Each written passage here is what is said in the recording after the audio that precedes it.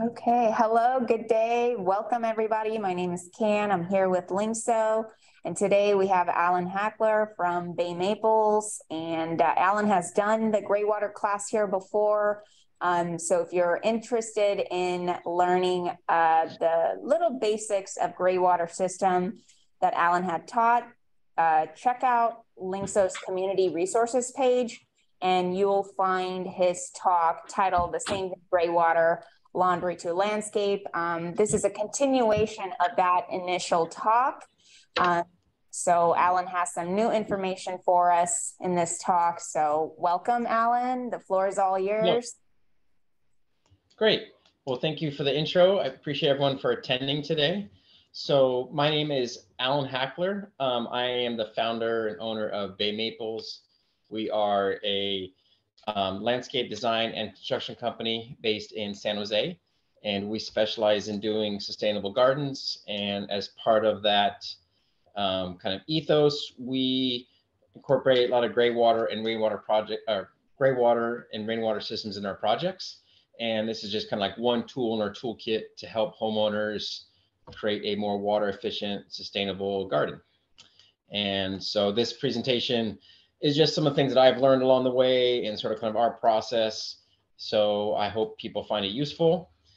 And yeah, so I'm going to kind of start out with laundry systems. I'm going to try to go through it kind of quickly because a lot of this information is already in my previous presentation that you can find on Linkso's website.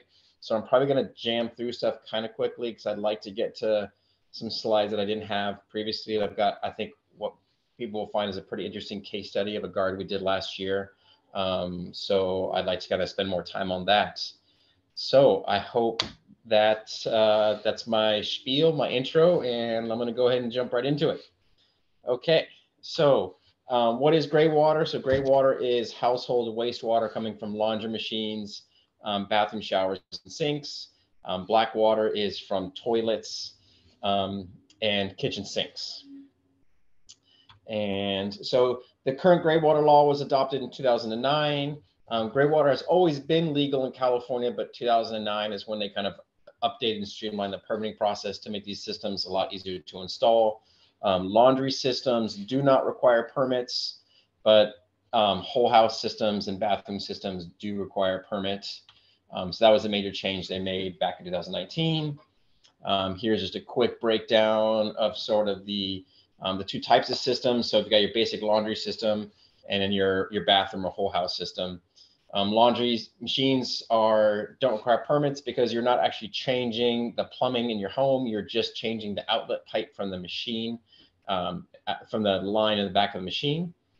Bathroom systems are going to require quite a bit more plumbing changes, so they do require permits.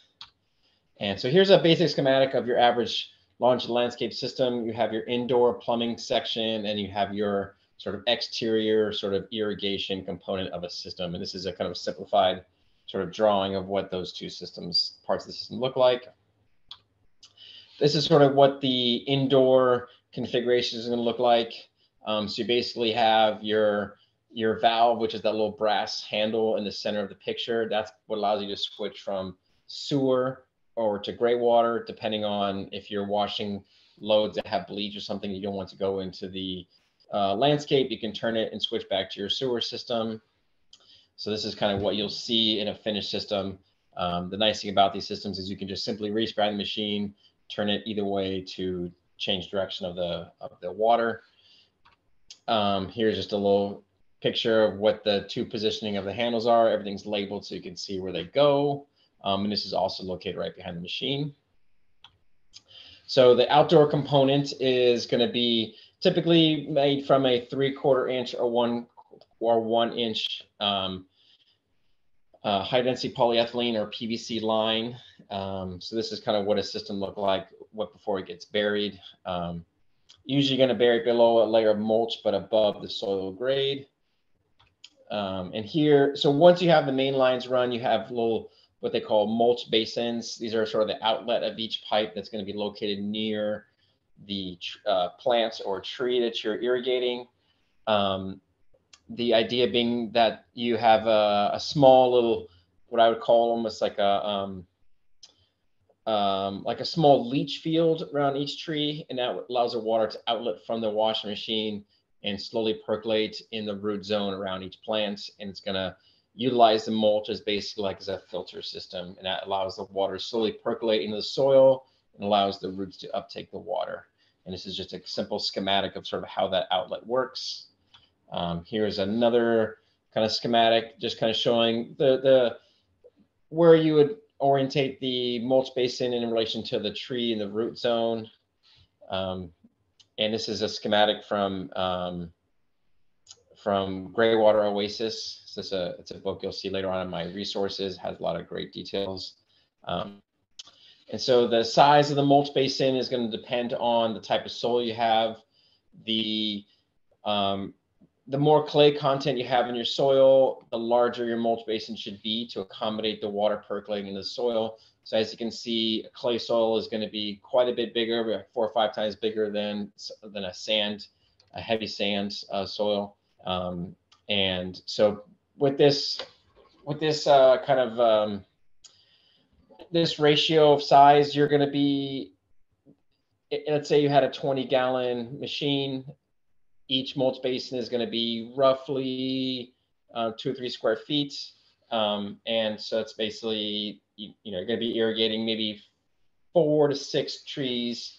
And that's going to be about what one load of wash can accommodate. So these are very rough numbers. Every site's going to be a little bit different, but this gives you a quick rule of thumb for how big your mulch basin should be. And so mulch basin is a fancy word for just basically more or less a hole around the tree. This is what the hole will look like before it gets, before you dig out the mulch basin, before you have the outlet cover and the tree planted. This is the outlet line coming from the washing machine. You'll see the purple ball valve. So purple just indicates that it's Greywater, and has a ball valve at the end of the line, so you can sort of augment the flow coming out of the machine. So that way one outlet doesn't get more water than the other. And so once you've got your hole dug, this is your mulch basin cover before the planting and mulch has been backfilled. And again, the mulch basin cover has a simple purple cover, so indicating that's Greywater. The idea of the mulch basin is it keeps mulch from filling in around the outlet, and that by keeping the mulch away from it, it limits the roots from growing into the outlet pipe. And here is after the mulch has been added. So, very simple setup, very easy to do. Even a homeowner can do this over as a weekend project. This will be kind of what the final configuration of the mulch basin outlet will look like. All the pipes will be buried. All you'll see is just the top of the mulch basin outlet, and indicated by the purple cover. And here's what when you lift up the lid up from the mulch basin, this is basically what you'll see inside the box, just your simple outlet pipe. If you notice, there's a gap between the outlet and the mulch below, and that gap is what inhibits the roots from growing into the outlet pipe. Without that gap, you will definitely have roots growing up the half-inch line into the main line of the system and clogging things. So keeping that little gap there really helps to maintain the integrity of the system and limit clogging. So maintenance, so every, once or twice a year, you want to open the lids up to make sure that there's no roots growing in there. You can pull out any laundry lint and debris. So you can lift up this little cap here, make sure things are flowing out correctly, make sure that there's still a gap between the outlet pipe and the mulch, pull out any debris, laundry lint, hair, whatever comes out of the machine. It's a little on the gross funky side, but you want to do it once a year just to make sure that the system is working properly, just to get the most benefit from it. So Greywater soaps. So one of the more important things to consider when you're doing this kind of system is to make sure you're using soaps that are going to work well with your soil. You don't want to have any bleach or sulfides or phosphates building up, or boron, which is a salt. Salt buildup in your soil can inhibit root growth and also make nutrients unavailable for the roots to absorb because it throws off your pH. So it's really important to make sure you are using Greywater compatible soaps. And these are a few that I recommend. Ecos, you can find them anywhere. Oasis is another brand you can find online. So yeah, these are a couple of ones. But nowadays you can go to literally almost any grocery store and find organic soaps that don't have any phosphates or boron. So there's a lot of options nowadays. You don't have to look too hard to find these kind of products. And so one of the other considerations too with doing these systems is many times when you're running your pipe from your washing machine out into your garden, you have to navigate around a piece of concrete around your house. So there are several techniques. You can either cut the concrete with a saw like we did in this picture. You can also trench underneath the concrete, which can be a little more time consuming, but doesn't require any specialized tools. You don't have to worry about using a concrete saw. The easiest, but not necessarily the most preferred, is you can just run the pipe on top of the concrete, which in many circumstances is okay, but you just have to then just kind of navigate around the pipe, maybe just to, some people may consider a tripping hazard or maybe visually unappealing, but it's the most cost effective. It's also allows it to be, it's more temporary. So if the system ever was changed or moved, it gives you a lot more options in the future. If the walkway is in an area of the house that's not a heavily trafficked area, if it's on a side fence, that may not be an issue for some people. But just something to consider is how you want to navigate around the concrete around the side of the house, depending on where your washing machine is located. So this was an example where we just use a simple concrete saw, backfilled it with some rocks that the client had on site, and this is a really easy solution. Every house is going to have a little bit of a different scenario to navigate around. Some houses don't have any kind of concrete. You can go right into the ground, which is the preferred method, but just kind of something to consider when you're doing systems. And one thing I don't want to forget about too is when you're deciding what part of the garden you want to irrigate for a laundry system, your washing machine can pump about 50 feet because these systems are utilizing the pump inside the machine. And those pumps are designed to only have a 50-foot pumping ability. So you want to make sure that whatever you're irrigating kind of stays within that sort of that parameter, so you're not overtaxing your pump. And so this is just something to keep in mind. So here's another example of kind of building the mulch basin. So this is a fruit tree an apple tree. And so you want to kind of dig your hole, and you can sort of see how big the depending on what size pot. This is a 5-gallon pot. So you want to accommodate, so most mulch basins are going to be about 2 to 3 foot square. And so, just digging the hole and placing the plant in there, you can kind of get a rough idea of how big your mulch basin needs to be. And then once you've got your kind of hole dug, you can backfill a little bit, but keeping some space for the mulch. You want to mix in some of the native soil with the soil that came from the nursery pot. And then once you have that in, then you add your mulch basin cover and your mulch. So in this instance, we use an old 1-gallon pot for the mulch basin outlet, which is definitely a solution for a homeowner if you're looking to kind of keep costs down. You don't need to buy a fancy outlet cover. It can be something, more on a DIY style and just use an old 1-gallon pot. I'm sure all of you gardeners out there have a million of these 1-gallon pots sitting on the side of the house somewhere. And these are, so this is the finished layout. So as you see in this example, I think we have 4 trees and a blackberry vine and a little espalier plant on the fence. This is about how much you might see in a household that's got maybe 4 to 5 people, and they're doing about maybe anywhere from 3 to 4 loads a week. So I always tell people to figure your gray water is going to be like one particular zone of your irrigation system. It's never going to be able to totally offset your full irrigation in your front or backyard, but consider it kind of one of the zones on in your garden. And so this is kind of like your fruit tree zone, depending on how your garden is located. But this is just a rough example. This is an example of like a rough configuration of plants that you could use. So system costs. So over the last couple of years, some of these costs have gone up a little bit.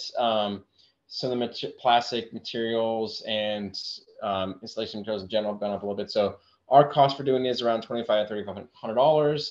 Most homeowners are doing the labor themselves. You can buy these parts for as cheap as $300, and the rest of the cost is just your personal labor. But this can change quite a bit, but this is just a rough idea of what you can expect for these kinds of systems. Here are some resources that I recommend. These are all really great organizations. Some of the Greywater Action is great for training. Same thing with Greywater Alliance. Urban Farmer is a great spot for getting parts. Yeah, and then some other places for rebates and some additional information and parts below. And I think all this information, I think we're going to make this presentation available later on. So if you don't catch this in my slide, you can refer to this later and get all these addresses and information. I am going through some of these kind of quickly because we covered this on our last talk, and I'd like to get to some other really useful stuff here. So if you feel like I'm going too fast, this presentation will be evergreen. You can view it again. And a lot of this information is also iterated on some of these links that you can find too. And at the end of this, we'll answer some of your questions too. So just in case you're not getting all this, I'm going kind of quickly. That is sort of the non-permitted type systems. And then when it comes to the permitted systems, which are your bathroom systems, the reason why these are going to require a permit is because you're modifying sort of the sewage and drain lines underneath the house. So anytime you are modifying your sewer and drain system under the house, it's going to require a permit and should definitely involve a licensed plumber or a very experienced Greywater installer. This is not something I would recommend by the average DIY person unless they have pretty extensive construction and plumbing experience. There are a whole lot of ways you can mess this up if you're not experienced. So in my opinion, it's not worth the money saved by trying to do it yourself. Definitely have a plumber be involved. And this is a great picture to show what sort of the plumbing looks like, but I guarantee you this is not what the bottom of your house looks like. It definitely will not be this well lit and probably very, a lot more constricted space-wise and probably more spiders and bugs and critters down there. But this just gives you a sense of what the plumbing looks like when you get down there. So basically when you're doing these kind of systems, the main objective is to separate your shower and sink lines away from the toilet lines. And so when you're going into your house, you're basically identifying which are the sewer lines, which are the shower and bathroom lines, and isolating those. And then your shower and sink lines will now go towards either a branch drain type system or into a filtered basin with a pump in it, and that will pump the water out into your landscape. So a couple things to keep in mind to mention with this and also with laundry systems is if your house is located on, or if your house is built on a concrete slab, a lot of these Greywater options will probably not be available to you because all this plumbing is happening inside your concrete slab. So unless you're already planning to cut up your concrete for some kind of a remodel or retrofit, most of these systems, or basically all these systems, are going to be kind of cost prohibitive and just are going to require too much modification to make it worth it. So, anyone who's built houses on a concrete slab, these options probably won't be available to you, but launch landscape systems still will be possible. So just kind of want to put that caveat out there to some people. So I'm going to start with sort of the more simple of the bathroom whole house type systems, which is called a branch drain system. And basically this is a gravity feed system. So your traditional, plumbing system, everyone's home as it is now, every time you take a shower, use a sink, use a toilet, when you flush it or when the water goes down the drain, it's all gravity fed. So it's all going to gravity feed into your sewer main line from your house and down into the municipal sewer supply. So in this system, you're using that same concept and you're sending all your gray water into your garden area via a gravity system using the same ABS pipes that we'd use in most traditional sewer systems. So you're taking that same basic plumbing concept and then just sending that water out into your garden. And very similar to the three-way valve we saw in the laundry system, this system is going to use a three-way valve as well, just a larger one. It's going to use a 3-inch versus a 1-inch, or in some situations a 4-inch. And what this does is it allows you to switch your drain line so it can always revert back to your sewer. So if there's ever a time when you don't want your wastewater from your shower or sink to go to your garden, you can simply hit a switch and switch back to your sewer connection, and this will run back out to the municipal sewer supply. Unlike a laundry system where that switch is right behind your machine, your three valve will be located underneath the house with these kind of systems. So if you notice that little blue box here, I'm not sure if you guys can see my cursor, but there's a blue box that just controls a very simple motor, which will turn the handle, and that motor is controlled by a switch in the bathroom via a low voltage wire. And that just allows someone to flip that switch very similar to you would turn a light switch. And so if you're about to take a shower, or someone is cleaning your bathroom tub or your sink, or you're using maybe you're dyeing your hair and you don't want that water to go down the sink or down the shower, you can flip that switch, send that water right to the sewer. When you're done, flip the switch back, and then the loads or shower and sink use will go down back down your gray water system. So this allows you to just control the flow if there's any toxic or just any chemicals that you don't want to go in your bathroom or down into your landscape. Yeah, okay, so that's what you get. Those are the sort of the components that the user will be interfacing with. But in the landscape side of things, this is sort of the infrastructure that you'll be installing to make the system work. Because this is a gravity system, you're using gravity to split the flow of the water to each zone or outlet basin. And these are basically, let me see if I can get a picture. So if you see, this is what they call a double L splitter. And this is what's going to be located in these little boxes. So the beauty of this system is in its simplicity. There are no pumps, there are no filters, there are no specialized parts. Basically, all these parts for the system you could buy from a simple plumbing store and an irrigation supply store. So in that respect, they are very low tech. Almost anyone can install this system who've got a little bit of irrigation experience, or at least on the landscape side of things. And so what these do is, if you can see at the bottom of the page, the water is coming from the shower or sinks, and it hits this little flow splitter, and the water will be divided into each one of these lateral lines. And so the challenge with this is that flow splitter needs to be exactly level and sort of flat, sitting right at the orientation that you want the flow to go in either direction. So as hey, Alan, sorry, yeah. I'm gonna the slides went away. Oh, I'm not sure. Maybe you just need to reshare it or something. no problem. Sorry about that. No problem. No, thanks for letting me know. Can everyone see it still or no? No, we're seeing you, but not the slides. They okay. just Sorry about that. Let me just go back here.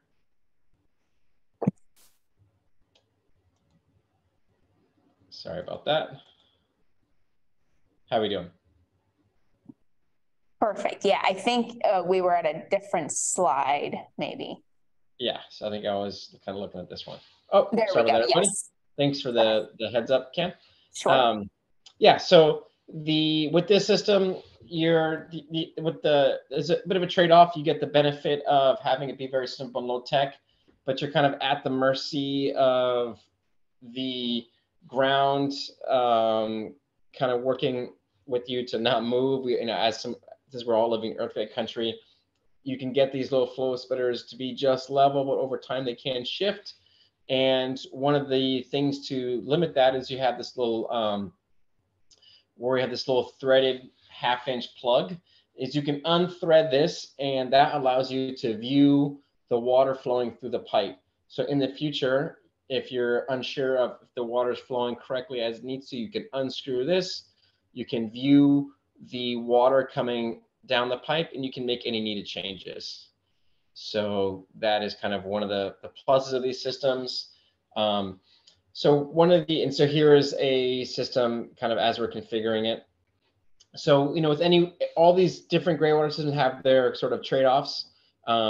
This one of the benefits is cost, but one of the limitations is you're kind of beholden to how much gravity you can maintain from the bathrooms to the garden. So you can only irrigate sections of the house where you can still maintain that 1 to 2% slope.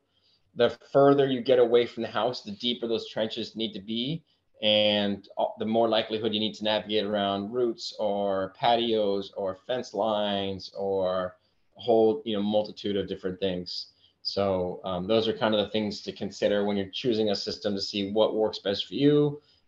In some instances, these systems can work out great if the home is set up in a way where there's not a lot of obstructions, you have a nice gentle grade. Some instances not, you might need to go through a pump system. So every system needs to be evaluated to see what's going to be the best configuration for them. But I always like to present this example because some people really love the kind of low-tech, simple systems. But you can also only irrigate a small number of plants because you can only split the water maybe about 4 or 5 times. And at that point, you're dealing with so every time you split, so you're getting 50%, so 50% of the water. And so once you get to the quarter and eighth splits, you're only dealing with a small, maybe, a gallon or two of water. And to keep dividing the flow at that point, it's really not to your benefit. So with these systems, you can expect to irrigate, I would say, in the neighborhood of maybe 8 to 12 plants, depending on how much water you're producing. And so here's a few more pictures. If you notice at the end of this run, there's a small clean out to clean and manage the system. And very similar to what we had before, you have these little mulch basins everywhere. You see these little branches coming out. They call this a branch drain system because of these little branch kind of side lateral runs where the mulch basins are.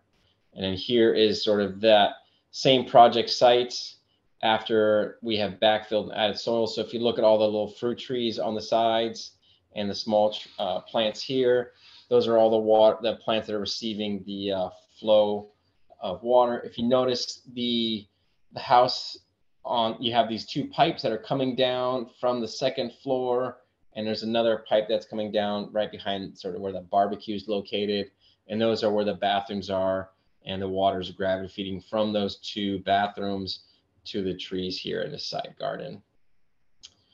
And this is just one example of how you can, and the nice thing about this is the garden is in very close proximity to the bathroom, so this branch drain system really lended itself well to the configuration of this house. And so here's just another view of that same garden. So pros and cons, very simple, inexpensive, no electricity, it can be solved off grid, no specialized parts. You can buy almost any of these parts at a hardware store and irrigation supply store. So those are the benefits. Some of the cons, like I said earlier, if you have a slab foundation, it's not possible. It can be very labor intensive because there's a lot of trenching. So you're digging a lot in these gardens. There's a lot of kind of trial and error with getting the grade just right, make sure that the double L's are split just right. So there can be a lot of kind of trial and error. But for, if you're a homeowner or, just doing this as a weekend project and the labor isn't the most expensive part of the project, that might not be a downfall to a lot of people. So it just kind of depends on the project and the budget and time and knowledge constraints of whoever is installing the system. So now I'm going to go on to pump systems. So this is kind of the part of the system I'm excited to share with everyone. So this, in my opinion, is sort of the optimal configuration of doing this kind of system. And why I say that is because this system has a couple benefits that I thought are just a really great example of how you can really optimize your total water savings for a home garden. Because this system utilizes not only a gray water system, but it also uses a rainwater system. And this is also a pump system. So it has a pump that catches the water from 2 bathrooms and also the laundry machine. And then once the water is caught in a basin, it gets filtered and then sent out through a garden. And this picture shows the front and backyard. You know, just in the looks of it, it just looks like a typical kind of drought tolerant garden that you would see that kind of becoming more commonplace.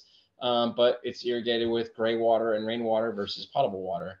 So I think this shows an example of how you can still have an attractive looking garden and still not have a large water footprint. So this garden was installed this past summer in about May or June. So it's not even a full year old yet. I took these pictures about a month ago. So you can see the plants are just starting to fill in. And yeah, and so this is just, I want to kind of walk you through the process and kind of see how we did this. So the project background. So here's just some before pictures of the project. As you can see, it was just kind of a dead lawn, backyard. They'd also let a lot of the plants die. So the homeowner reached out to me and said, hey, you know, because the water restrictions from the water district, we have stopped watering our front and backyard garden, but the downside is now everything looks dead and it's not very appealing, but they're very avid gardeners. They really like to do edible gardening. They had some fruit trees. They wanted to add more fruit trees, but they felt like they wouldn't be able to do that with the watering restrictions and didn't want to feel that they were being wasteful with water. So they called me and said, hey, you know, I see you do gray water and rainwater systems. What are some options that you can help us out with? Because we'd love to find a way to cut down on water, but still have a good looking lush garden. So this was a home in South San Jose area, family of 4. And so they really, these were really fantastic clients. They really gave me a lot of creative freedom to come up with some solutions that would work for their home. Really, their main goal was, we want to have a garden and cut down on water. What can you do? And so it was a really fun process to work with them to find some solutions. And I will walk you through and show you what we came up with. So whenever I'm doing, you know, meeting a client for the first time, I'm always kind of, you know, meeting with them, doing a walkthrough of the site, hearing their needs and concerns, and kind of looking for solutions. And so they had this, you know, everyone's got this kind of, you know, the unused side of the house where it's just kind of like a utility area where they got maybe their gas meter or maybe their trash can stored, maybe some old tools. And I find this to be a great spot to put some of the equipment. You know, whenever we're putting in rainwater systems, I don't think I've ever heard a person say they enjoy the look of a rain tank or the gray water equipment. It's not necessarily the most attractive thing. So always looking for ways we can hide it somewhere in the house. And this is a, you know, a great option. We're just kind of stuck it in on the side of the house, where this is sort of the opposite side where they have their main gate entrance, where they, you know, is their main thoroughfare. So they very rarely walk on this side of the house. So utilizing this area for the tanks and the gray water equipment was a really good solution for them, because they weren't really giving up any of their usable space. And so this, excuse me. And secondly, this house was in close proximity to where the master bathroom and guest bathrooms were. So it was really kind of the perfect scenario for where you could put some rain tanks and a gray water system. So in this system, we have, we put 6 420-gallon rain tanks, and we also put a Aqualoop gray water filter system. And so I'm not trying to promote Aqualoop. There's a lot of great systems out there. We've installed a lot of them. What sets this Aqualoop system apart from other systems is it is an NSF certified system, and I'll show that in the slide. So basically what this does is it allows the water, it filters it to a slightly higher degree than other systems. So one of the caveats with the new gray water code is you can't store gray water because it goes anaerobic, and you can't use it for overhead spray. Well, with this system, you'll see in the next couple of slides, it gives you a lot more options.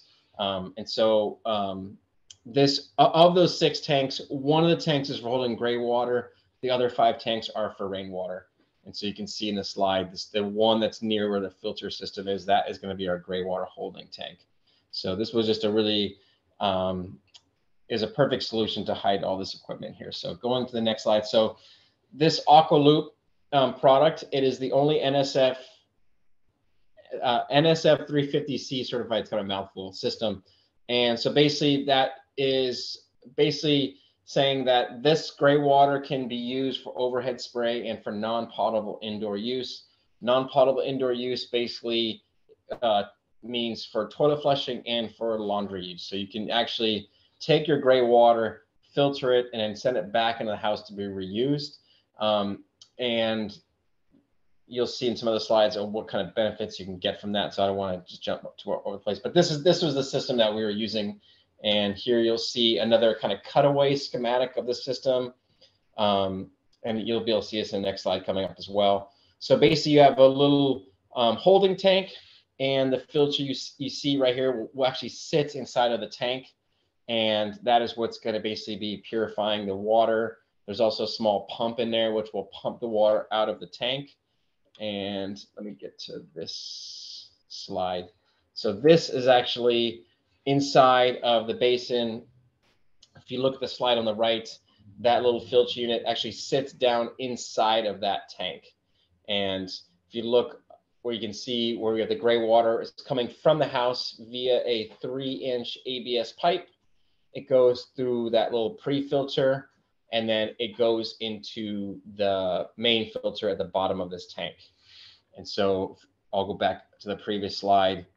And so all this equipment you're seeing right here is what's sitting down inside of that tank that the picture is. So this is just kind of a cutaway showing what the different components of the system are.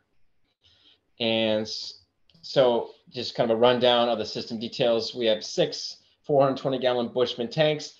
They don't have to be Bushman tanks. That's just what we used for this particular system.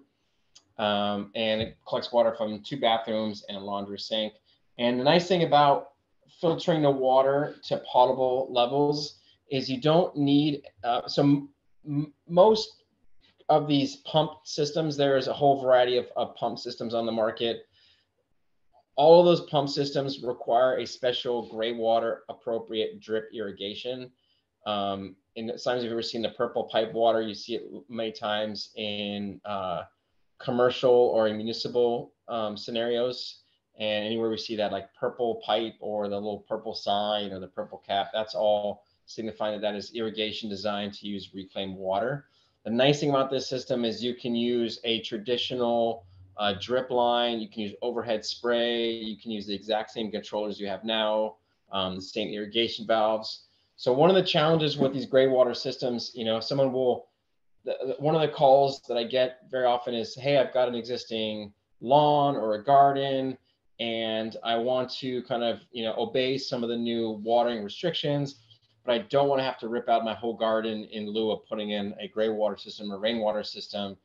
And so many times, one of the reasons why people opt to not do a gray water system is because not only are they paying to have the gray water system put in, but they also have to pay to basically redo their whole landscape because they need to put in a whole new drip system.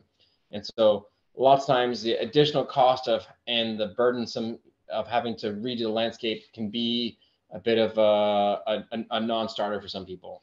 So the beauty of this particular system is you can use all your existing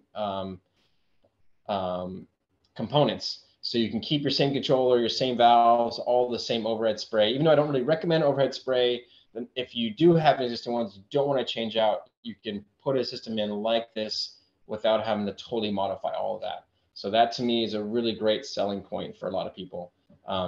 So in this little schematic here, you can kind of see where the water, this kind of breaks down, and maybe hopefully it's not too confusing for people, but you have the bathroom 1 and 2, which flows into the tank, the initial, I'm going to go back a slide here. So it flows into this little tank right here, which is basically what you see the what's in this slide, what we're calling the bioreactor tank. So it flows in that bioreactor. From there, it's going to go into the gray water storage tank. And if from your gray water storage tank, it is going to come out where this brown pipe is. And that is going to, let me see what's a good slide. Let me go back a couple, I'm sorry. Jump around. Sometimes these systems can be a little bit tricky to describe via a Zoom call. So I'll have to jump around a little bit, I apologize. But so once it goes to this little bioreactor tank at the bottom, if you see this brown pipe that kind of goes up along the side of the tank, that is going to be your filtered gray water. It can actually be stored in that tank. So in most other systems, you cannot store the gray water. You're basically having to use the gray water within 24 hours of it being created. With this system, you can actually store that gray water. And so once it goes into that holding tank, you can basically use this water as if it were just a traditional water source to irrigate your garden. And so that is, to me, a really big selling point. It offers you a lot more choices for how and when you irrigate, what zones you irrigate, how much water you irrigate per irrigation cycle, what days of the week you want to irrigate. I mean, a whole host of different, options and flexibility for how you use the water in your garden. So that to me is a really great selling point for most homeowners. So going back, so to explain the system in more detail, so you've got basically three stages of filtration. So the water will go through this, if you see, I'm referring to the second slide right here. So that little tank that's kind of buried underground, that's our bioreactor tank. It's going to go through an initial pre-filter. That pre-filter is going to catch some of the kind of larger particulate, typically, hair, maybe shaving cream, shaving stubble, things like that. It's going to catch that, separate it from the rest of the water. And then the water will flow down into the bottom of the tank through the larger filter I showed you in the other slides, and then go through here. So our three phases of filtration. So it's going to go to this first pre-filter.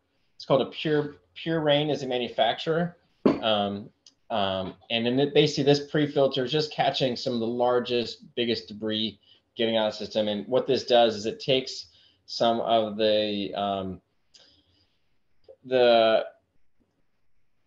it removes some of the filtration capacity of the secondary filters. That way that second filter is not working so hard, and now you're not having to clean it so often. So having this initial stage of filtration really helps that. And so once it goes to this pre-filter, it goes through this membrane filter, and this membrane filter is going to get kind of the more finer particulate. It's going to catch a lot of the kind of microbes, small little filters that the pre-filter doesn't catch. Once it goes to this pre-filter, this is kind of where the magic of this system is. So basically, it's the bioreactor tank. The reason I'm referring to it as a bioreactor tank is this is basically very similar to how a compost system is going to break down, food bacteria or food and leaves. It's basically using beneficial bacteria and beneficial microbes to basically eat the rest of the organic matter in the gray water. And so if you notice, it has these little kind of plastic, little kind of oval balls. And what those do is those little oval balls basically just give habitat for microbes to populate. And so those little microbes are there just to break down any of the other bacteria and organic matter that you don't want in your system. And this system basically uses these little plastic media and air. So it uses a large air blower like you'd see in a fish tank, but a much larger one. And by pumping a lot of air into this bioreactor, you are just able to kind of stimulate the beneficial bacteria growth. And that beneficial bacteria is basically eating your gray water. So it is basically like a living cleaning mechanism. And you'd be amazed, like sometimes with some of these systems, we open up these gray water tanks and they, to be honest, are not the most pleasant things to deal with. This system, when it's working as it should and it's cleaning well, you can lift this lid up and you can literally stick your water. You can stick your hand right in this gray water and it doesn't stink. It doesn't smell, which I would never do that with most systems. I would usually never touch it with my bare hands. So that's why I'm really encourage people to use this system, because it offers so many more options for how you can clean and manage your gray water. And so once it goes through this kind of bioreactor filter treatment, if you see on the side here, there's a little brown pipe, and that little brown pipe is just a 1/2-inch poly line, and there's a pump at the bottom of the bioreactor. Once the gray water is going to sit in this bioreactor for about a day, and that's really all it needs to filter it to a level where you can then store the water. And the gray water will simply be stored in one of these 420-gallon tanks. And from there, you will have, if you see in the slide on the right, there's just a small 1.5 horsepower pump. And that is basically what is powering your irrigation. And it's basically going to send the water from the tank out into irrigation. And so when I was mentioning the oxygen that's going to be pumping into the bioreactor tank, it's this little green box here. And that is just a kind of heavy duty fish tank air blower that you'd find at any kind of aquatic store. And that's basically what is pumping oxygen into the tank and keeping the beneficial bacteria alive. So this is kind of the brains of the system, I would say. And then up here is your controller. The controller is just monitoring the pump and the water flow to make sure everything is working as needed. There are a couple small sensors that talk to this controller with a float switch. So once the bioreactor tank is full, it'll trip a float switch and it'll send that water into the holding tank. So this is kind of, where all the magic happens.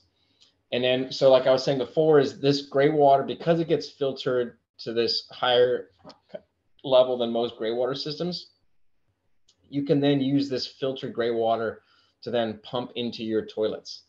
And that to me is a great benefit, because you can, in most gray water systems in the wintertime, when you don't have a really high demand for gray water in your garden, like, oh, well, what am I going to do with this water? Many instances, people just turn the gray water system off in the winter. And so it's a bit of a lost opportunity. It's like, hey, I've got this system and I'm creating gray water. It's a shame I can't use it in my garden.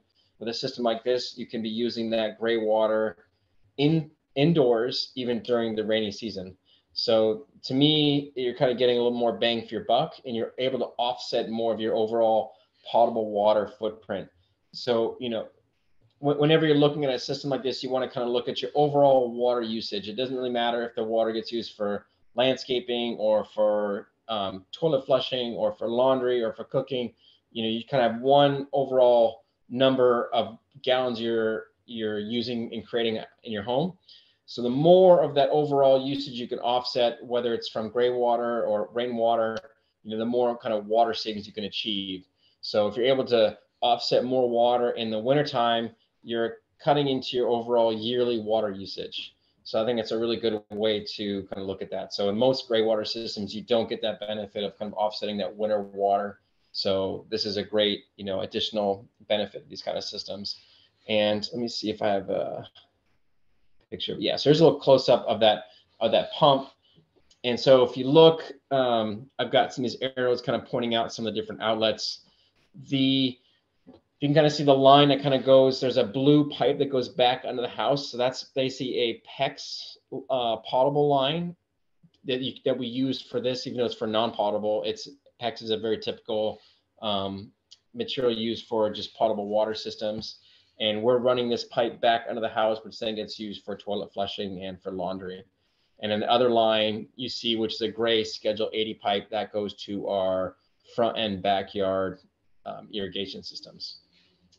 So yeah, and so this is a close-up of that same controller. So this just kind of tells you, making sure the pump and the filters are working correctly. So this is just kind of your monitoring station. And you can see here's a close-up of the air filter as well too. So let me just go to the next slide. So still got a bunch more slides. I don't want to bore you guys too much, so I'm gonna try and keep it moving along. So here is the connection for that same line inside the house. And so this is a very typical angle stop you'll see behind any toilet, any bathroom. And so this is what's called a dual plumb system. So you've got the line that's on the floor is our new gray water inlet from the gray water system. And so if you notice, there's two, you've got the original angle stop and the new one. And if there's ever a scenario where your power goes out, you don't want to not be able to flush a toilet because the pump outside isn't on because there's no power. You can simply disconnect this line, screw it right back into the old municipal line, and you can still have functional toilets even during a power outage or some kind of a catastrophic pump failure. So this is kind of a dual safe kind of connection so that you always have access to water for toilets in the case of emergency. Excuse me. Yes, okay. So And then you also have your potable water makeup. So if there ever a period of time where you're out of town or no one is occupying the home, but you still need to send gray water or send irrigation to your system, you have a potable makeup which will send water into the gray water system to provide that makeup water so you can still irrigate things. So this is there's a little solenoid right here. You see this gray line connects back into the box where the controller is. And there's a float switch inside the tank, which will pick up if there is not enough gray water. It'll open up the municipal water line and send that makeup water into your tank. So this is what this little solenoid does. And yeah, so this is also the rainwater component of the system.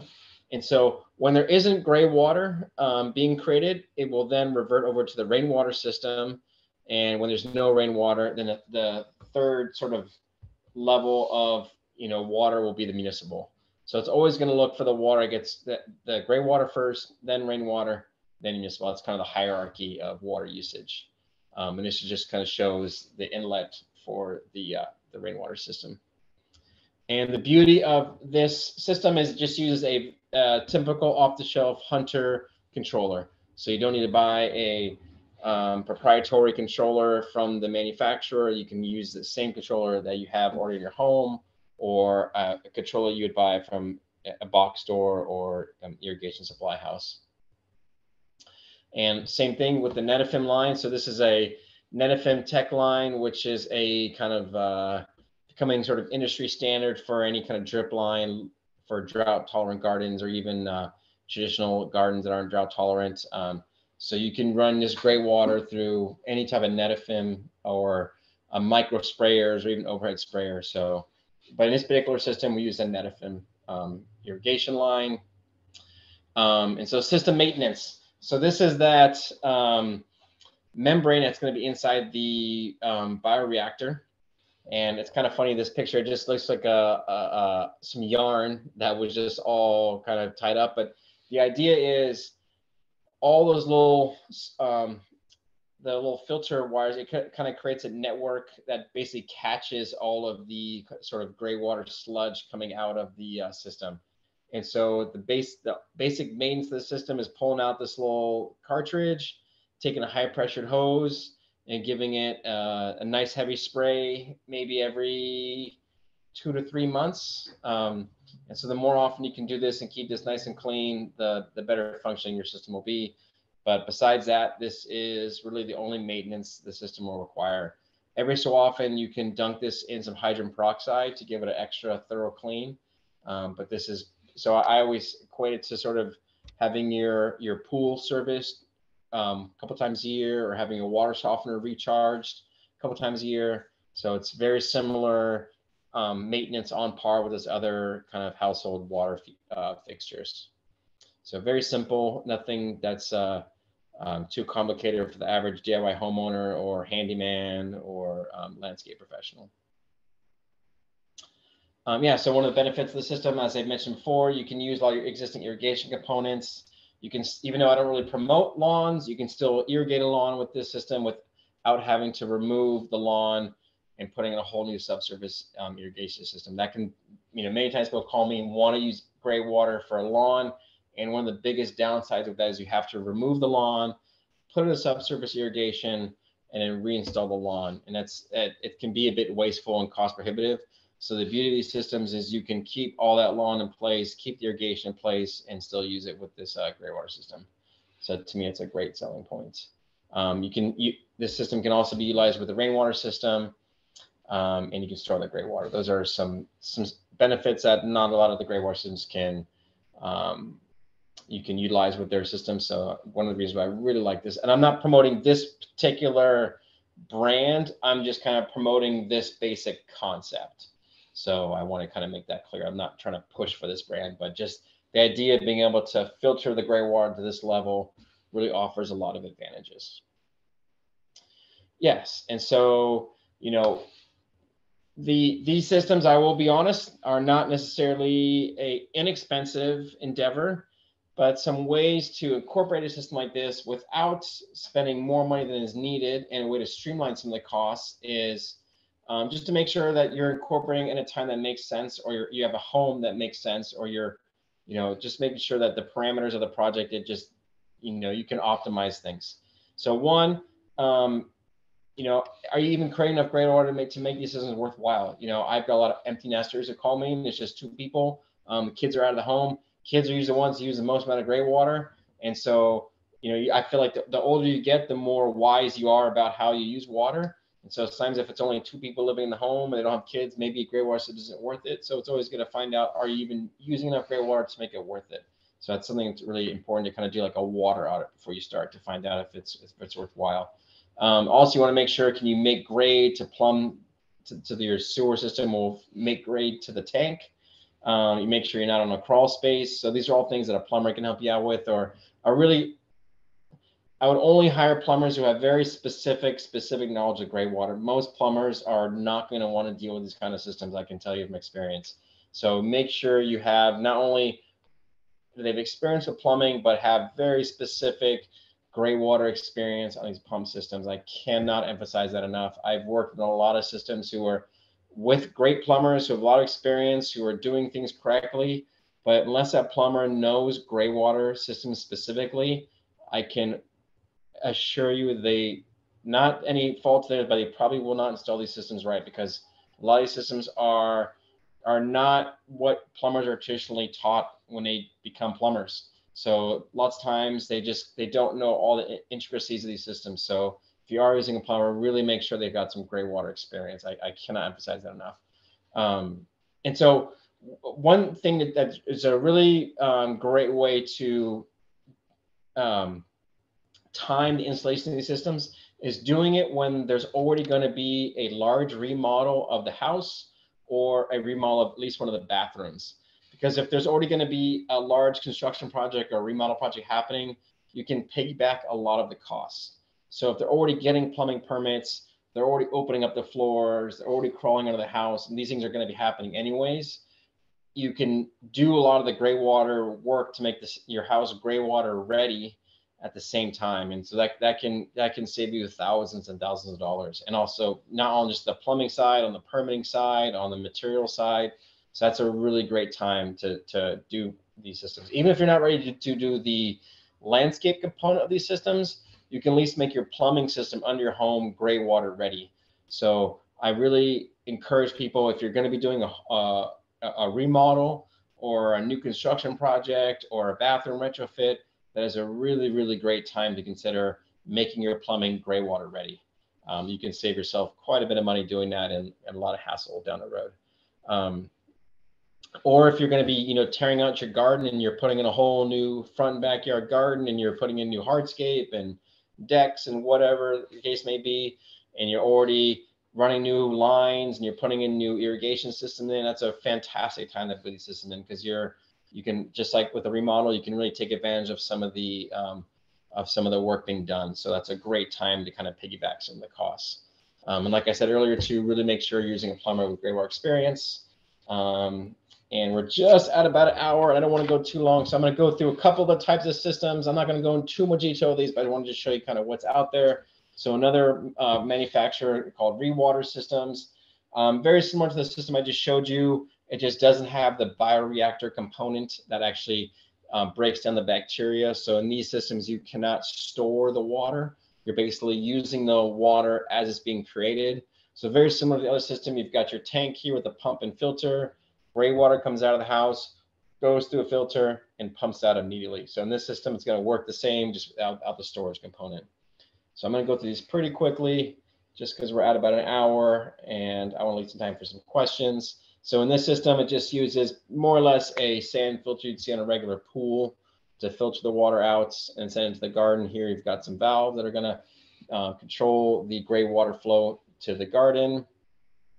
This is a very similar to the other system. We have our actuated three-way valve, which allows you to switch from your sewer to gray water system. Let's see, next slide. There we go. And so this is our basin. We just built a little small vault around it to access it and cover it up when not being serviced. This is another type of subsurface drip irrigation. And so like I was saying before, one of the benefits of being able to use the irrigation system that is already there is you don't have to go to a system like this, where this is a very proprietary kind of drip irrigation system. And this can be very cost prohibitive, and having to put this kind of system in and change our Greywater irrigation parts out. So I want to show this slide after seeing the previous system, is you don't have to go to all this effort to put all these components in, dig up the soil, dig up the plants, put this in, then reinstall things. So the more you can avoid this, the better. But if you're going to put in Greywater, an irrigation system anyways, this is, the optimal time to do these kind of retrofits. So this is just an example of that kind of system. Here's another kind of more simple, smaller system. This is Aqua 2 system. Uses a smaller filter, a little less expensive, but not quite as robust of filtration, but you can fit it almost anywhere. Here's just another example of a 3-way valve. It all gets covered up when done. Here's a picture of it. Here's, some purple pipe, which is the Greywater appropriate drip line before the plants got put in, just kind of seeing how it would get installed subsurface in a garden. This is another system. This is a flow tender type system. So, one of the things you'll see in all these systems is you have the basic component of the underground basin catching water from the bathroom with a pump and filter, pumping out into the garden. So these are all just various examples, but all more or less the same basic concept of having your basin with a pump filter before it goes out to your plant area. So each manufacturer has their own little kind of different way of doing it, different components. So just kind of showing you what the different options are out there. And it's that same system after it's been covered up. So very discreet, kind of hidden in the garden by some camellia plants. This is another system made by Irrigray. Here's some kind of, so this is another system that's got a few parts that are exposed. So every system has its, different kind of footprint in terms of equipment being used. And here's that's being covered. This is kind of still during construction. And that is it. You guys made it through all these slides. I really appreciate it. I know there's so much information to cover. I try my best to get it all in there and try to make it so it's not too much jargon. And now let's open up to some questions. So Can, if you want to lead us in some questions. Absolutely. That was quite a lot of information, Alan. I know, I'm sorry. Wow. So much. A lot more than the first class that we, that you had did, that focused mainly on just sort of like the basics of a Greywater system, like a true laundry to landscape, low gravity fed, no tech sort of thing. But this is really advanced here. Yeah. And then, I always like to live that there's like a system for everybody. So, I cover all these just to show that, if one system doesn't work for you, or one's out of someone's cost range, expectation range, you can kind of find something that'll work for everybody. And so I don't like to say one is better than the other, but just saying there's lots of options to consider. And so yeah, no, this is fantastic. I mean, I learned a whole bunch today. Great. So that's great. So we do have a few questions here. Let me go back and address. So first question is, does the previous class discuss what type of soaps, body washes, shampoos, and conditioners are safe for the Greywater system? Yeah, I definitely covered that before. And then just a really quick, someone wants to find out, there's a website called the Cosmetic Database, which has a kind of a really great breakdown that's going to tell you what's in all your different household products. But one thing I would say, nowadays there's so many options for sustainable products. It's not nearly as difficult as it was even 5 or 10 years ago. I would say there's almost more options for Greywater appropriate products than non-Greywater appropriate products at this point. There's a ton of stuff out there. It's a simple search online and you could find almost endless stuff that'll work. But I would say that for the most part, especially for like laundry stuff, laundry washing products, if it's clear and it's liquid, it's probably about a 95% chance it's going to be Greywater appropriate. So you always want to stay away from the definitely can't use the detergent, like the granular ones. Those all have salts in it. But I usually don't go into too much in-depth part of my talk because there's so much information out there about that. It's really easy to find the products that'll work for that. Okay, great. So the next question here is, if you go back, there was a slide that you had put up on Yeah. installation of the Greywater system in a two-story application there. So if you Yeah. scroll up to, I know exactly. there's like a house. Yeah. So 2 stories can be Yes, challenging. that's it. So I would say for the most part, the bad news is I would say in most instances, you're not going to be able to get water from a second story house. And the reason being is the plumbing from the second story, all that plumbing gets mixed in with your toilet between the first and second floor. So you can't separate your toilets from the other fixtures upstairs unless you want to open up the ceilings and the walls. And in most instances, people are just not going to want to go to that effort. It's just too cost prohibitive.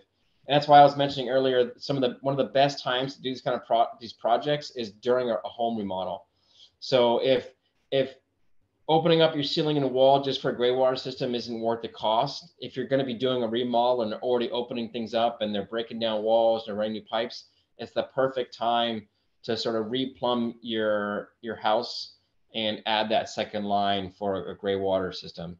So as it is, if you're not going to be doing a remodel, I would say most two-story houses, unfortunately, you're not going to get that upstairs bathroom. And the bummer is, usually in most two-story houses, the master bedroom is upstairs, and that's what usually uses the most amount of gray water.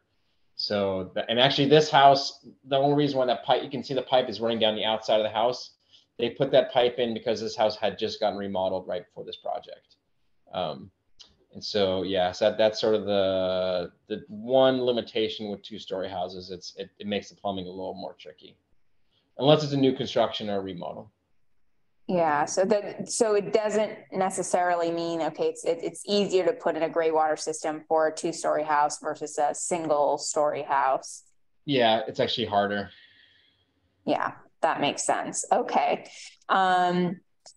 Is there another option besides, how you ran the pipe on the side of the house? Yeah, I mean, you can definitely run it through the walls, but that just usually has to be happen when walls are exposed, just because it's, opening up your walls while someone's living in the home and not doing remodel. Just most people are you're talking adding an extra $5,000 to $10,000 onto the project just to do that one part, and most people are the numbers just don't make sense for a lot of people to spend that much money for just the gray water system.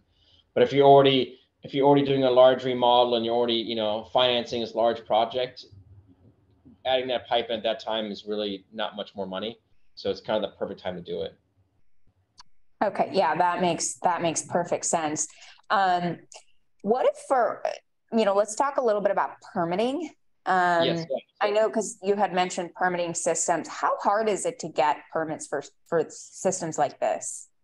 If for someone who's done a lot of gray water systems, I think it's pretty easy. If you're going to be getting a permit, I can't emphasize enough having someone who's done an extensive amount of gray water systems to be involved in the permitting process.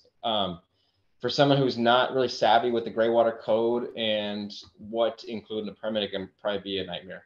Because the challenge is most cities, it's still new enough to most cities that they kind of don't know what to look for or what to ask for. And so they very much err on the side of caution, and they make you jump through a lot of extra hoops or do a lot of redundant elements to the design that don't necessarily need to be there. So if you're working with someone who doesn't know how to navigate that process, it can be kind of a pain. But if it is someone who's aware of the Chapter 16 gray water plumbing code and has installed these systems, it's actually not that difficult. Some municipalities are like, I'll give a shout out to like City of Saratoga, San Carlos, San Bruno, San Mateo. They're amazing. Palo Alto and Sunnyvale are pretty good too. Some municipalities are fantastic. They really, really embrace gray water. San Jose can be a bit of a nightmare. I'm from San Jose, and I've got a lot of San Jose permits, and they're like just the worst. But I'm not saying don't do it, but just every city is gonna be a little bit different.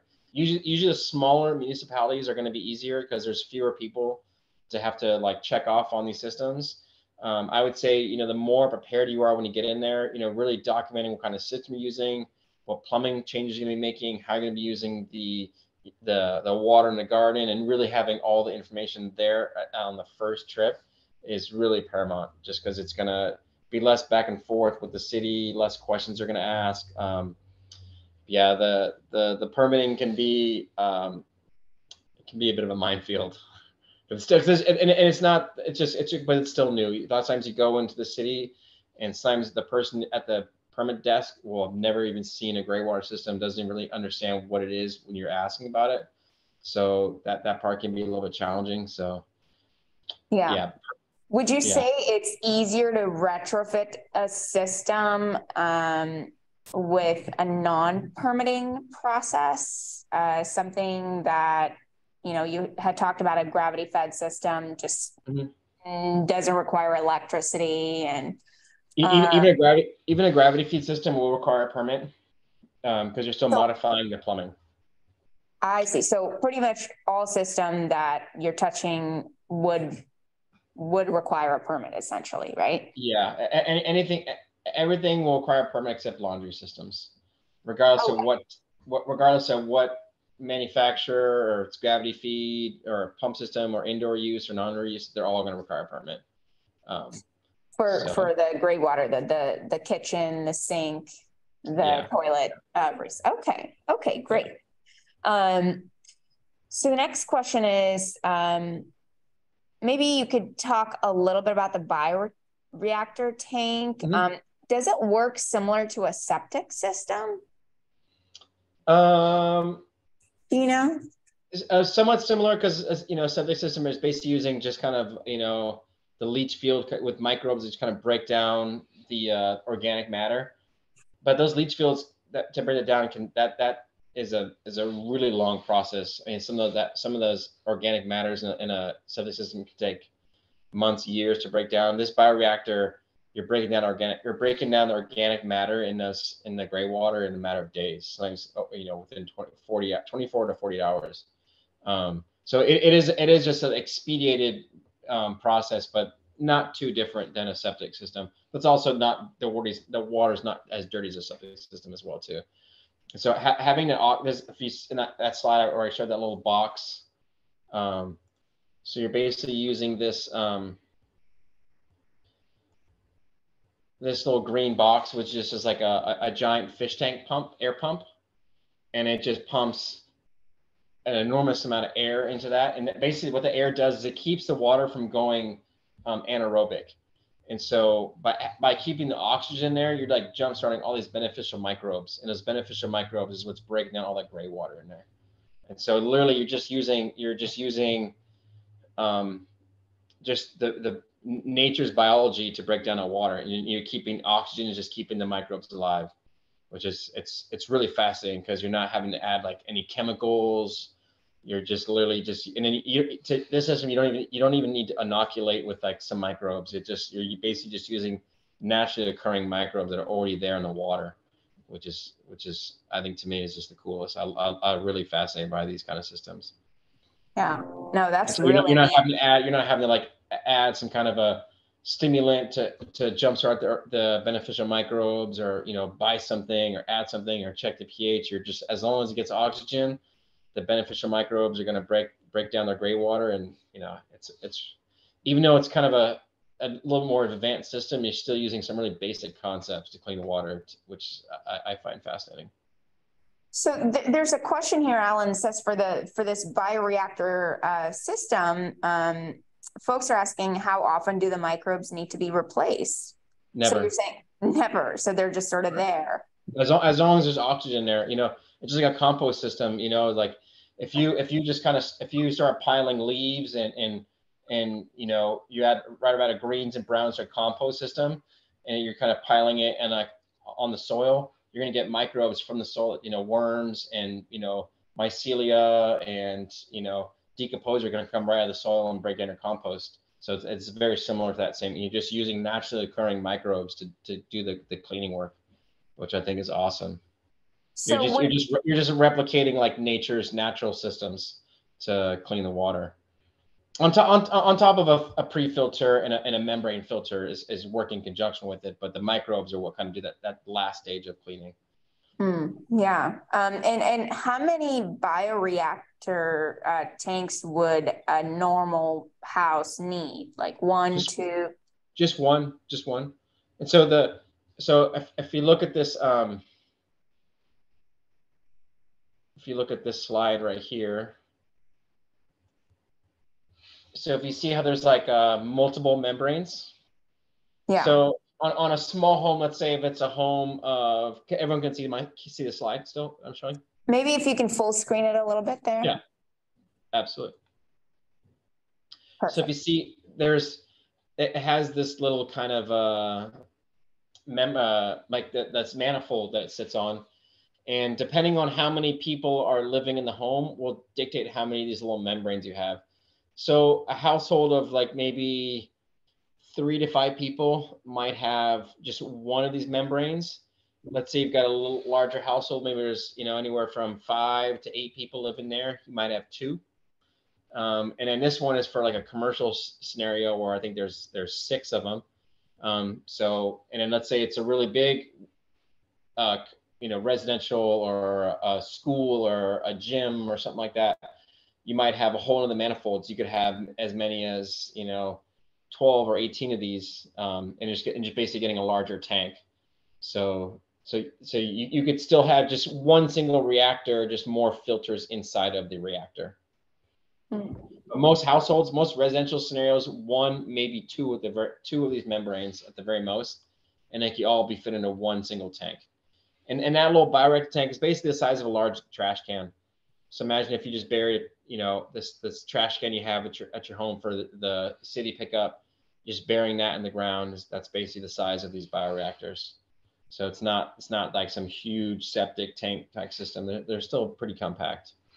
So if you see, this little bioreactor, this thing is about 30 inches across, or I'm sorry, 18 inches across and 30 inches deep. So Oh, really that's pretty small. Okay. Yeah, it's basically the size of a garbage can. Yeah. And then with the lid, and if it is like a pretty substantial residence, say like several bathrooms and like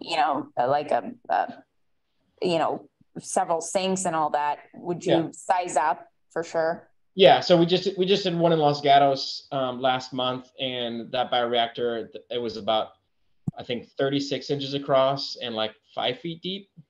So his size like one of maybe those the big like rolling garbage can sizes is maybe like that size.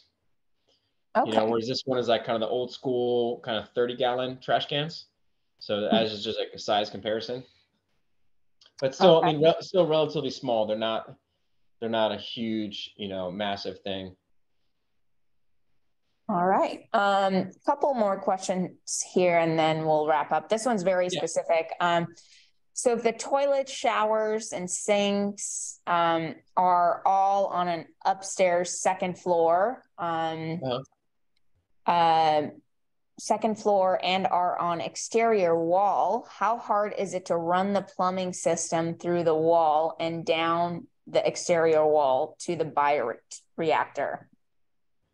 If you have to open up the walls, I would say expensive, not cheap, unfortunately. And it really depends on what kind of material, how hard is every house is built differently. How big is access is the side of the house. Do you have ABS plumbing? Do you have old copper plumbing? I mean, every house is totally different, so there's just so many variables. But I'd say if you're opening up walls and having to open up ceilings, I mean, just that one portion of the project, you're probably looking $10,000 just for that one wall and all that plumbing. It's that 2-story houses is a whole different beast. It's a whole different beast. And that's why I was really emphasizing doing this during a remodel. I cannot emphasize that is the most ideal time to do these systems. I mean, just like solar, like, hey, the best time to do solar is when you're putting in a new roof, or the best time to redo irrigation is when you're redoing your landscape, so it's no different than these other like home remodel projects. There's like optimal time to do it, so that's kind of timing it right at that. And even if you don't want to put in a whole gray water system during a remodel project, you can at least put the plumbing in place, and you can make your house gray water ready. And so at that point down the road, you can do the gray water portion, the landscape portion at any time. But you want the most difficult part of these projects by far is the interior plumbing work, because it's the one thing that's the most specialized. It's the hardest to get to. It's the part that requires all the permits, so getting that plumbing work done at the right time is going to just save you a fortune. I would say that if anyone's listening to this, that's like the biggest takeaway I can give to people is do this kind of stuff, either doing a new construction or a major retrofit. And that's the follow-up question here. So for new construction, how hard is it to get permitting for a system like that versus a retrofitted system with existing plumbing? Yeah, new construction is by far the easiest.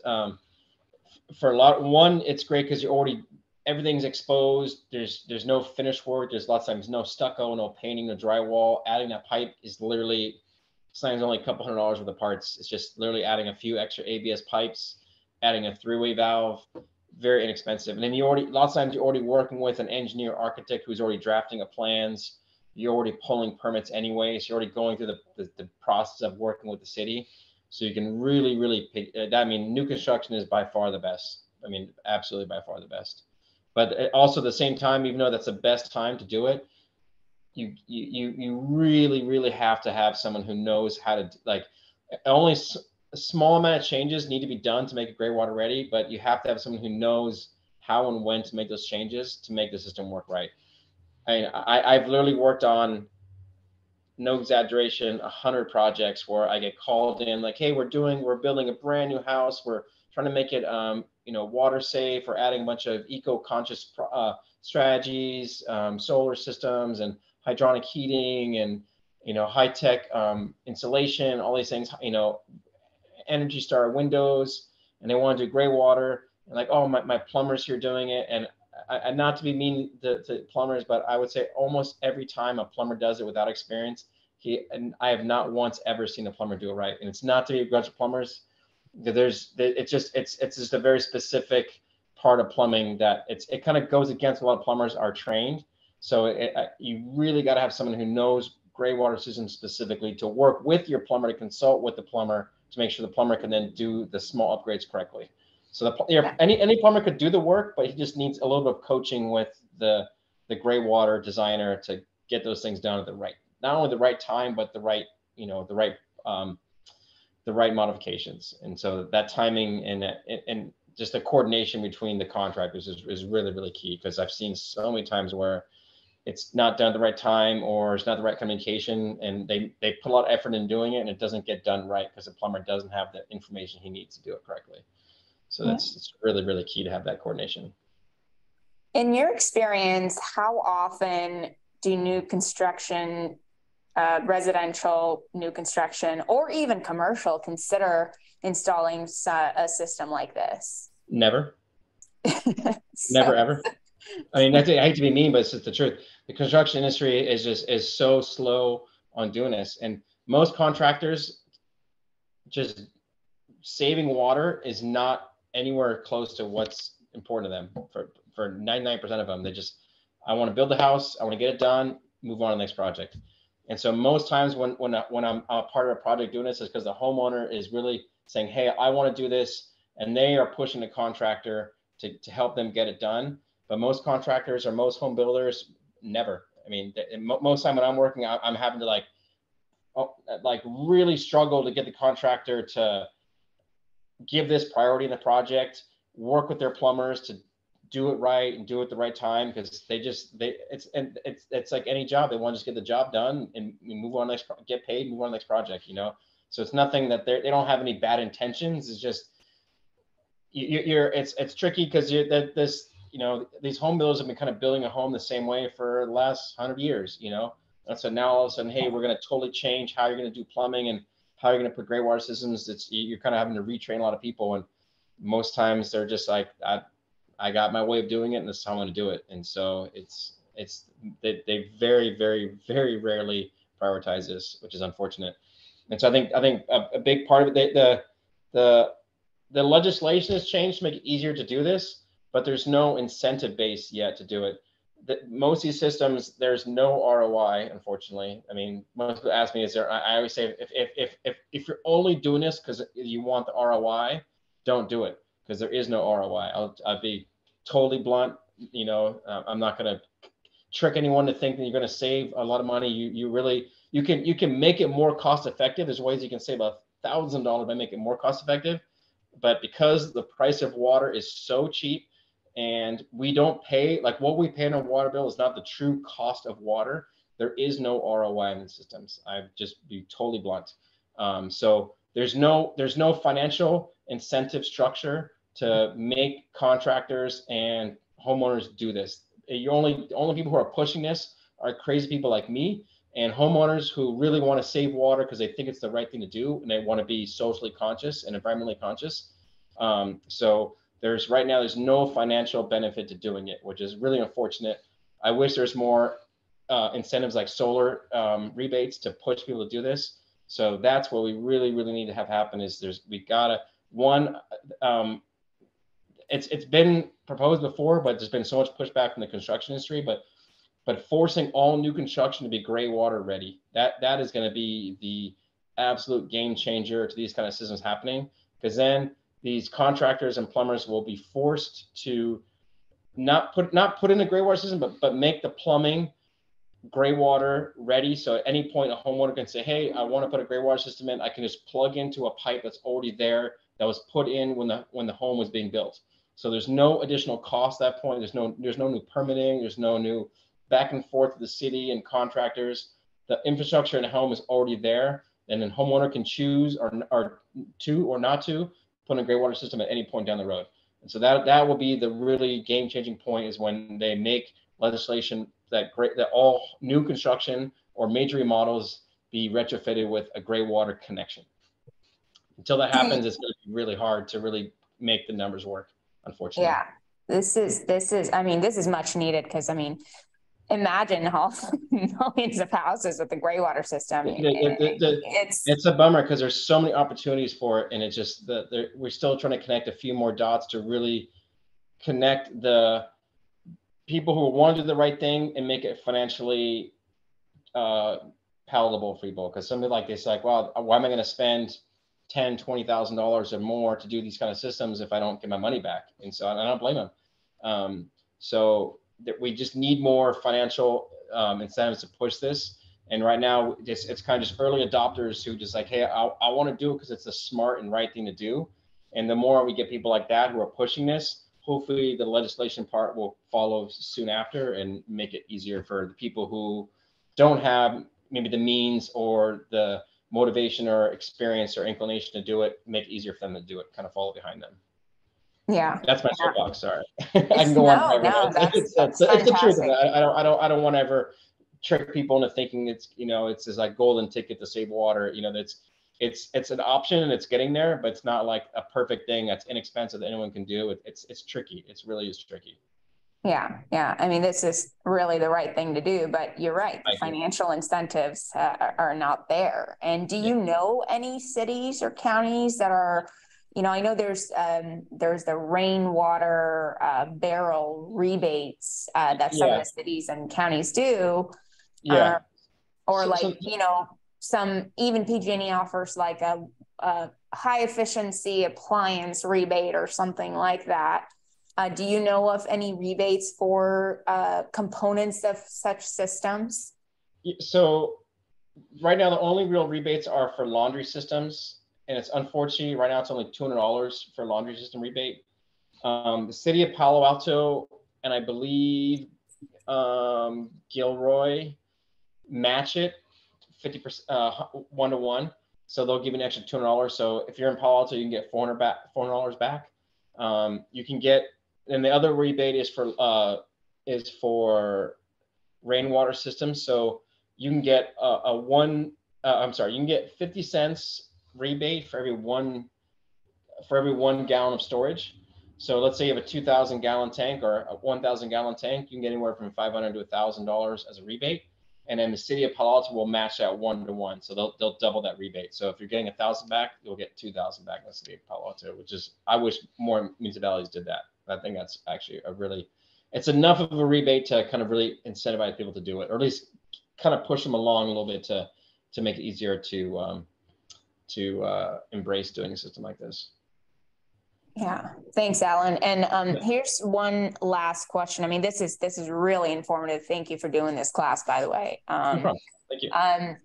The last question here is, do you know of plants that are not very receptive to water from a gray water system like this? Can regular folks grow like vegetables and fruits just fine with?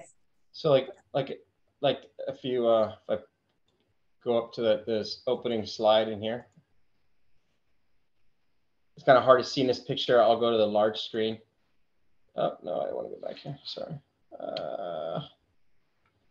Let me go back to the slide. Yeah, you can. So basically, the only limitations to so if you look at this picture, in this front yard, they have all these little metal raised beds. These Corten raised beds all have edible plants in there. So they have a whole herb garden. This picture was from this last fall, but in the previous summer, they had just tomato plants and squash and fruit trees that were, I mean, you could barely even see the little walkway leading up to the house because they had so much fruit growing and veggies growing in this house. And so the only real limitations in terms of what you can water, so you want to make sure whatever soap product you're using isn't going to change the pH. So you want to be using like pH neutral products, because some plants, like to have a very, especially like acid loving plants like to have a very specific pH. Some soaps can be on the basic side. So that's the main consideration in terms of what plants to water. Certain plants that don't like having their feet really wet. A lot of drought tolerant natives and non-native drought tolerant plants like to have deep, infrequent watering. Some gray water systems are going to give like a little bit of daily water every day. So those kind of plants may not be good. So plants that like being in a little more of like a riparian zone, kind of more like wetland plants or fruit trees. Those are all plants that like having a lot of water. I love watering fruit trees with gray water because you're not only getting the benefit of reusing the water, you're getting fruit out of it. Trees also create habitat, they create shade, they just have a bunch of other secondary benefits. So I always try to water, shrubs and trees whenever possible. But the main consideration is, check your pH, make sure they're not irrigating acid loving plants. And certain drought tolerant plants don't like having that kind of soggy feet where they're getting water every day, because some gray water systems will irrigate every day. Okay. Great. All right. Well, those were all the questions, Alan. Cool. This is a whole bunch of information that you just presented here. No I think it's gonna. I know. I always feel a challenge trying to get so much information in one little talk. So I hope it wasn't too much jargon. I hope I didn't speed over everything too much. If anyone has more questions, they can always email me at Alan@baymaples. It's ALAN@baymaples.com. You can go to our website, Bay Maples. I like to help homeowners, even if you don't have us work with you. I like getting people the information out there. That's the most important thing to me. So, feel free to call or email us. And, I like whether they have us do it or do it themselves or someone else, just like, I just want people doing these systems, just kind of pushing the narrative of saving water. So yeah, and make it fun. Gardening has to be fun. Find a way to make it fun and enjoyable, and so that to me is like the most paramount thing. So. Yeah. Thank you so much, Alan. This is great. This is fantastic as always. So again, this class is being recorded and will be available to everybody to watch under community resources page. So thanks, Alan. And I'll reach out if there are questions from you viewers in the future. Thanks, Ken. I really appreciate you having me and hosting me and helping out. Really appreciate it.